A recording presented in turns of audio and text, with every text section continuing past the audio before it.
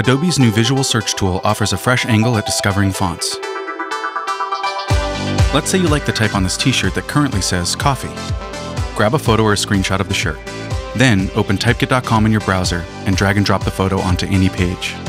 Or you can trigger a manual upload from the home page or the Discover page.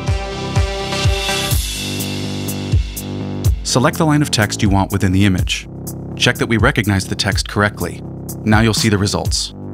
In this case, I want to make a t-shirt, so I'll adjust the sample text.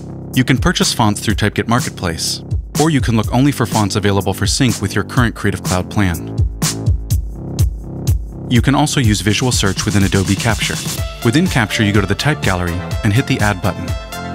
Align the text you like above the line and hit the Shutter button. Readjust the box to cover the text.